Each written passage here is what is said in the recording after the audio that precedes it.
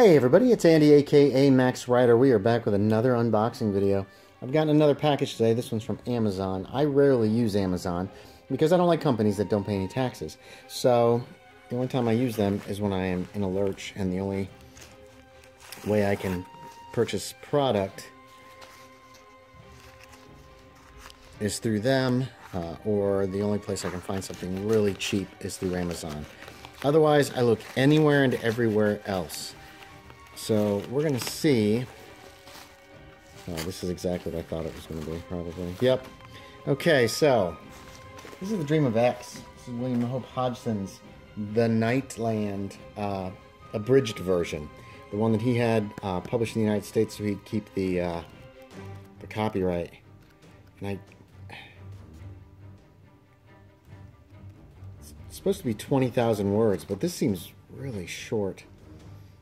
So, I read, and in reading, lifted the curtains of the impossible that blind the mind, and looked out into the unknown. William Hope Hodgson. So,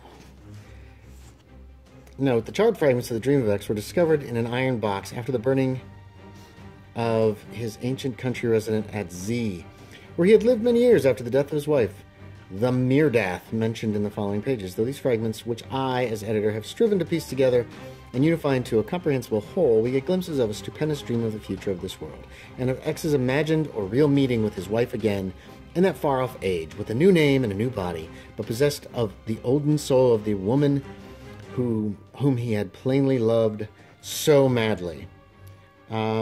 So, first published 1912.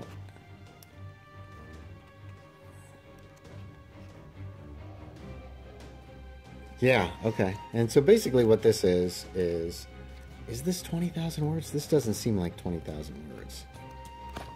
Oops. Guess it is 52 pages. So, and this is a new printing. That's why it's so cheap.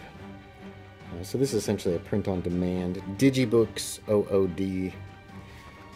So that's all there is to it. This is pretty much the abridged version of the Nightlands that I kind of wanted just so I could see what it was. So it didn't cost much, thank goodness. Yeah, so thanks for watching, everybody. As always, I appreciate it, and I will talk to y'all next time.